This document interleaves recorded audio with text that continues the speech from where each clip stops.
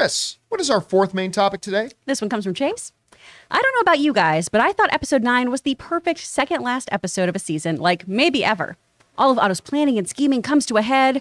Rhaenys' move is epic, and the whole thing felt like a White House thriller drama from the 70s. Anyway, clearly I loved it. What did you guys think? All right, Chase, thanks a lot for sending that in. I keep waiting. I keep waiting for the one bad episode of House of the Dragon to come. And it never comes. It just doesn't come. This episode was unbelievable. Now, again, just to remind you guys, we're not going to go into spoilery details here in case some of you guys haven't seen the new episode of House of the Dragon. We will do that at 3:15 p.m. Los Angeles time, a little bit later this afternoon.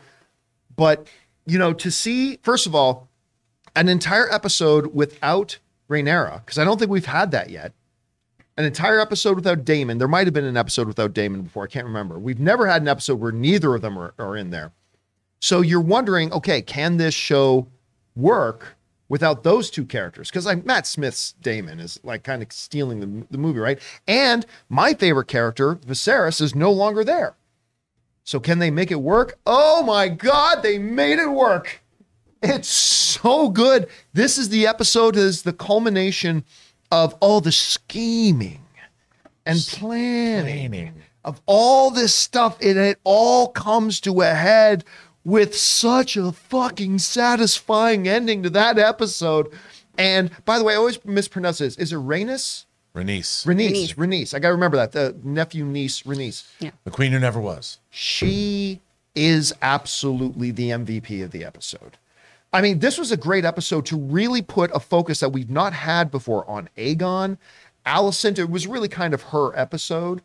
But again, Rhaenys was like, we said in the last episode, okay, there might not be, like, the two best players in the Game of Thrones may be Larys and Rhaenys. They might be the two best players in this. And so that was, and the ending of the episode to me was so ultimately satisfying. And feet. We won't go into details here, but Ann and I are watching this last night, and I'm like squirming, and I'm like, I don't get it. What is the fascination with feet with some people? But that aside, you know, creepers be creeping. It's okay, you know, whatever. But oh my God, there are moments in this episode that I'm going to be talking about for a long time. It was utterly fantastic. I absolutely loved it, and it set up perfectly heading into the season finale. Anyway, Chris, you had a chance to watch this episode of House of the Dragon. What do you think about it? Go to me right after you talk about a foot fetish. God. Come on, what do you think? Tell me, did somebody offer think.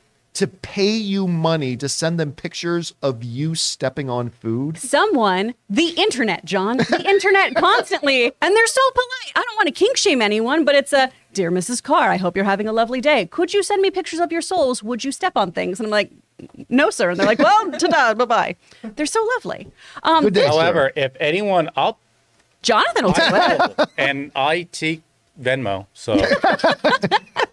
Sonic, if you want it, has a whole different meaning now.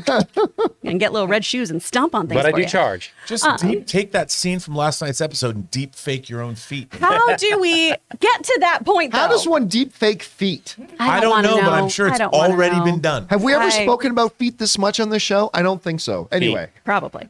I want to know how we got to that point of like, this is the exchange. This is what we do. What did you do to get to this point? I will say, and this is an expectations thing, so it's not a true criticism or anything. It's just, you know, Game of Thrones conditioned me for the penultimate episode to be a bloodbath. Be the explosion. To be ridiculous. And we have bouts of that. We have tension. We have got a lot of intrigue. But this isn't, you know, a Red Wedding caliber event. That being said, excellent episode of seeing how the game does get played out, seeing how people react to things. And, ooh, you got to listen to that Targaryen girl. You got to listen to her and all what she says. This is also a good time to remind everybody of my reverse OnlyFans that I have running. You put on more send clothes? me $5 a month, cozy. or else I send you pictures of my bare feet. So sign up today, folks. You've been warned. All right, Rob, what do you think about the episode? This was a banger of an episode, and somebody said it reminded them of 70s. I think our viewer of a 70s political film. I mean, this might have not been ending with a bloodbath, but it did end, or it began with the death of our king. You know, we saw poor Viserys wrapped up, and we saw this. Now remember, let's not go into big details. Put up the we know he graphic. died. He died. Yeah, he died at the end of the last episode. Yeah, But I'm just saying is that we saw in the direct aftermath, this episode was tense. yeah. It was, I mean, I never thought when I won't say who, someone's being led on a street through throngs. Thrilling. I was holding my breath. I'm like, please be okay. You know, and I thought this was a beautiful use of location photography and all over the place because we had two groups of people searching. Such a great I mean, idea. the whole thing was great. You saw, I mean, heartbreaking with two brothers that we just met. One of them's on one, you know, little civil war going on. I thought this episode was, and it shows what this show is doing that's different than Game of Thrones. I mean, in terms of it really is, you've got these, I love the fact that we have two opposing sides and we're watching these two opposing sides, battle lines are being drawn and they've taken a long time to build up to this, but now the dam has broken and the water is coming in and we're all going to drown. And I love it. I absolutely love it. And I think that the acting in this show, the kid who plays Aegon? not Aegon, Aemond. Aemond.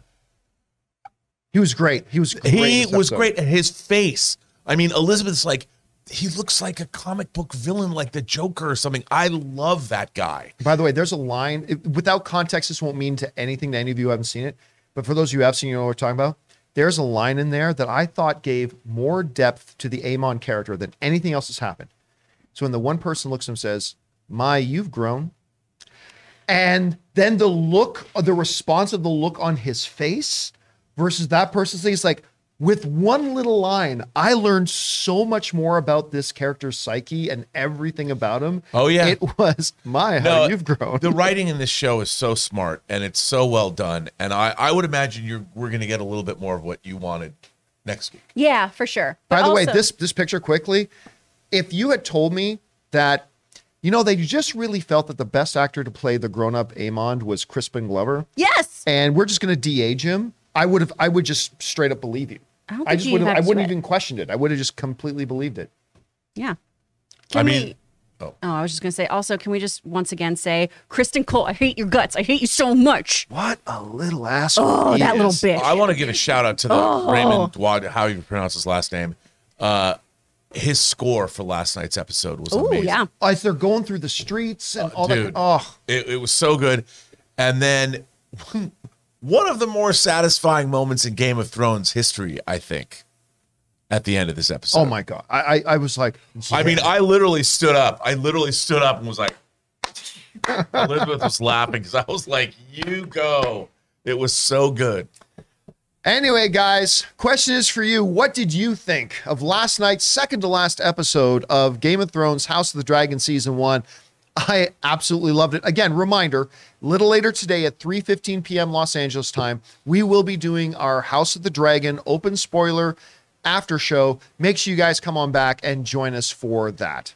Guys, we want to take a second to thank the sponsor of this video, Mint Mobile. Mint Mobile offers premium wireless starting at just $15 a month. And now for the plot twist. I'm just kidding. There isn't one. Mint Mobile just has premium wireless from $15 a month. There's no trapping you into a 2-year contract or opening the bill to find all these crazy fees. There's no luring you in with free subscriptions to streaming services that you'll forget to cancel and be charged full price for. With my old wireless provider, every month when I opened the bill, it was like playing roulette. I never knew how big the bill was going to be, and it always seemed to get bigger. With Mint Mobile, it's totally different. I know exactly how little I'm paying every month, and there's never any surprises. Mint Mobile gives you the best rate whether you're buying for one or a family. And at Mint Mobile, families start at just 2 lines. All plans come with unlimited talk and text plus high-speed data delivered on the nation's largest 5G network. And guys, you get to use your own phone with any Mint Mobile plan and keep your same phone number along with all your existing contacts.